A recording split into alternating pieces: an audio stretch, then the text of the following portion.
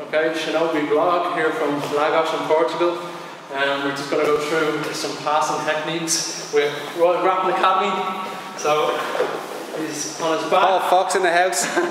So I'm looking first. Immediately I need to put him on his back, otherwise he has all his defences. So I'm going to get low, match his level, lift his ankles and step in.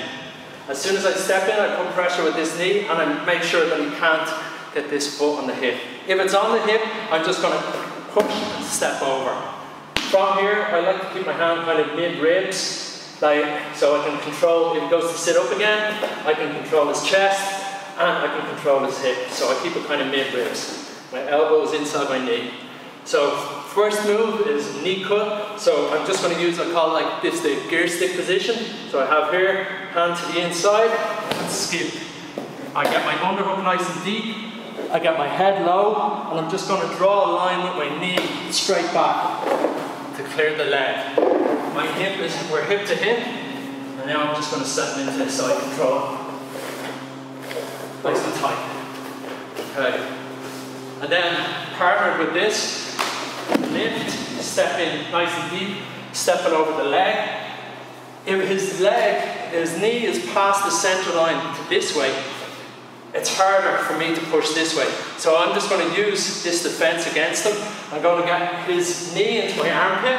I'm going to scroll to the side. I use my hip over his mid-thigh. I'm going to scoop this leg up, or this arm up, get my knee in tight, go straight into mount. From there, I can just step over, go into a tight arm bar. So we've got, so first move again, nice and quick, skip, draw a line to here, I can step over, and into a tight arm bar, step over arm bar. And the second one from the same gear stick position, knee to under my armpit, I'm going to sprawl, get my knee on the inside, into mount. Okay, nice one. Okay.